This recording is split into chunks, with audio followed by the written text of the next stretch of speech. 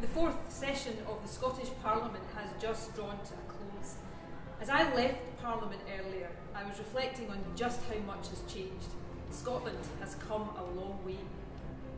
A near doubling of childcare, record funding and record staffing for our National Health Service, free university tuition.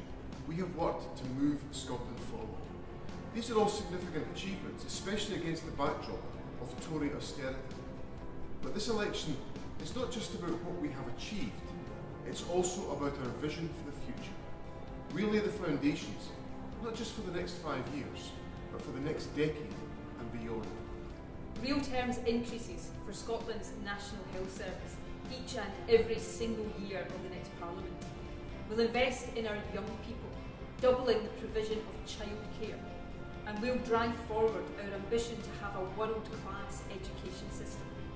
We will make our economy stronger, and we will protect jobs by continuing the small business bonus. This election is really important. Only the SNP has the strength, the unity and the vision to keep Scotland moving forward. On May the 5th, you'll have 2 votes. If you want to see the return of an SNP government, make it both votes SNP.